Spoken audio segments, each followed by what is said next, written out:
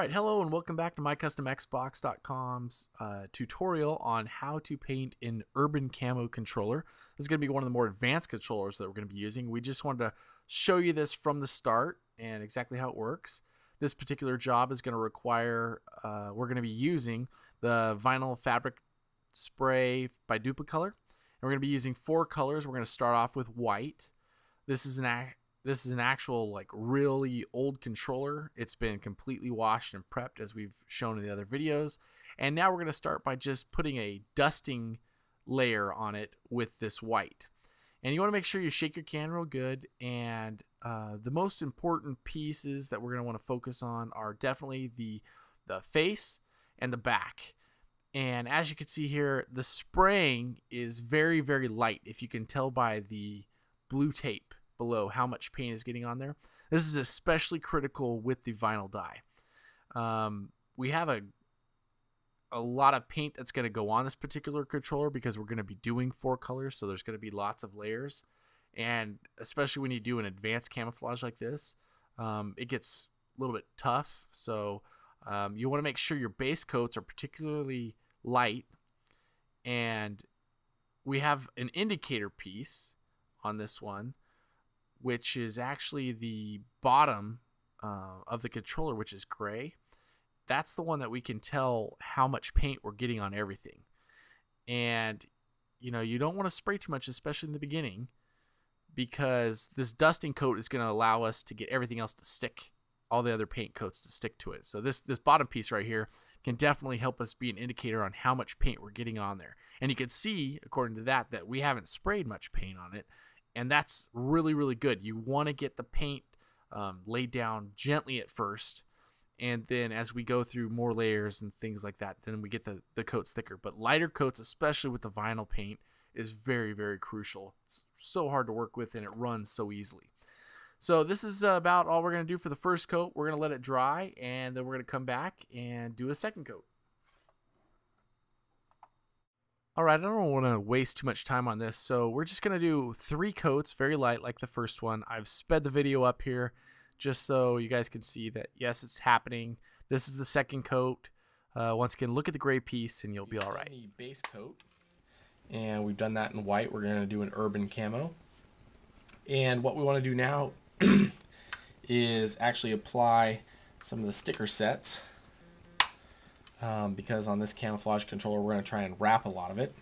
So I've gone ahead and cut out some stickers like we've talked about before on the tape here. And we'll just start off with one of them right here.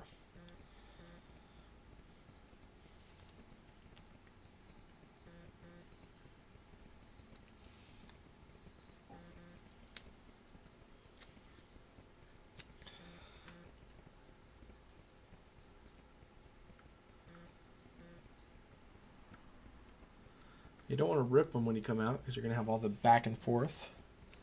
You want to get that sticker out.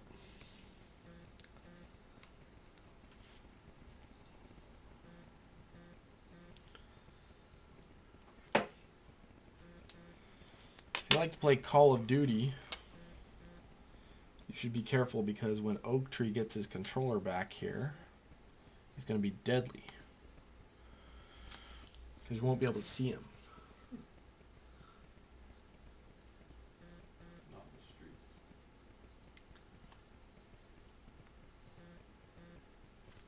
Even though I don't think they had urban camo back in World War II. We'll save the history lesson for later.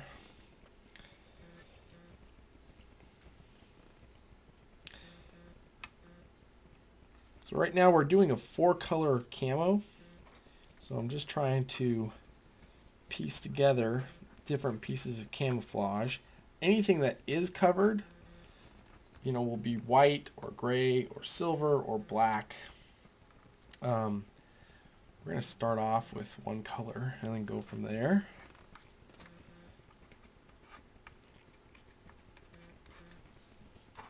So as you can see, we've started doing this. I'm going to go ahead and apply all the stickers and then turn the video back on. All right, so here we are, and we have masked off everything that we're going to keep white on this controller. You can notice I've been wearing gloves, and I just want to point out it's really important at this stage that you do wear your vinyl gloves, simply because we are working with painted material that's going to get paint on top of it. So whenever you touch your controller after that first coat, you definitely want to have gloves on. Now, what I'm doing here is, because we're painting a controller all together, and we haven't shown you this particular set yet before, what we want to do is we actually want to hang it so that we can, rotate it around and get paint on every single angle without actually touching any of the controller. So what I like to use is a pair out of a Cat 5 cable, just because we have lots of it laying around, and strip one pair out. And the good thing about Cat 5 versus string or something like that is that it's actually very pliable. Like, you can move it in different directions and make that stick. And sometimes it's a little bit of a bugger to get in there, as it was in this controller. But it's definitely doable. You might want to do this part before you put the controller together. Getting it to come out tends to be a little tricky, but if you have a handy dandy screwdriver without messing up the paint job, you want to make sure you grab it. And like right here, I just took the blade of the screwdriver and my thumb, pressed it together, and pulled up, and voila, we've got the string through, and now we've got something that we can hang this on to do all the remaining layers of paint. One thing I would like to point out is that in between each of these layers, you want to wait at least, I repeat this, at least 24 hours for the paint to dry before you ever apply any kind of mask on it. A minimum of 24 hours. The longer you can wait, the less the mask will affect the paint. But there we go. We've got a little contraption, and we'll start on the next part. All right, so I wanted to show everybody what it looks like after we have our first coat of silver on it.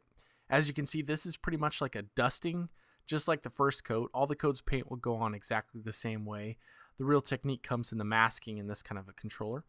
So first coat, once again, you can see the blue, very light because there's not much silver on it. You want to make sure that that paint gets down pretty decently, and then our next second and third coat on this will bring out the silver, and we'll really start to see it shine. So here we are at stage 3 after we've done our 3 coats of silver. We've got our masks still on there. We're not going to remove those, and what we are going to do is we're going to try and do the 4 colors so we get this camouflage. We want a dark gray and a black on here. That's not too hard to do, but it does take some advanced techniques. There's 2 different options we have. The first one is that we can cut out lots more of these time-consuming stickers that we could do like we've done in the past, and that would just be the same thing. Make your patterns, trace them, cut them out. Or a new advanced technique we like to introduce in this video that's actually pretty good is using a liquid mask. And liquid mask is great for things like camouflage or lettering if you're really good with a paintbrush, because it's pretty much free form. And this is the Bob Dively, I think, aircraft model mask, and really good stuff. Parma also makes some. It's available on Amazon. We'll put up all the information on the website about where to get this. These are some just basic epoxy brushes that we use. You're going to want some just stuff that's cheap that you could throw away because you're going to ruin the brushes. And we just want to open it up and start painting. And the theory right here is that you want to keep in mind is whatever you paint with the mask is going to remain silver. So we want to make sure that we get some silver in this camouflage, and you can kind of look at the drawing below and see that the silver in that picture would be the light gray. You don't have to follow everything exactly, but just start painting, and it usually works out really well. You want to put it on pretty thick and make sure that you let it dry. 3 to 4 coats of this, and I'll show you what it looks like in a second once it dries. Just start painting it, and trust me, it'll turn out good. And just as I promised, I just wanted to show you what this looks like when it's dried. Notice I'm not touching it with my bare hands, but you can see it turns almost translucent. You can't really see it. It's really good to have lots of it on there. It is pretty much see-through, and it's really hard to see on silver, but you get the general idea. We'll have the next steps in part 2.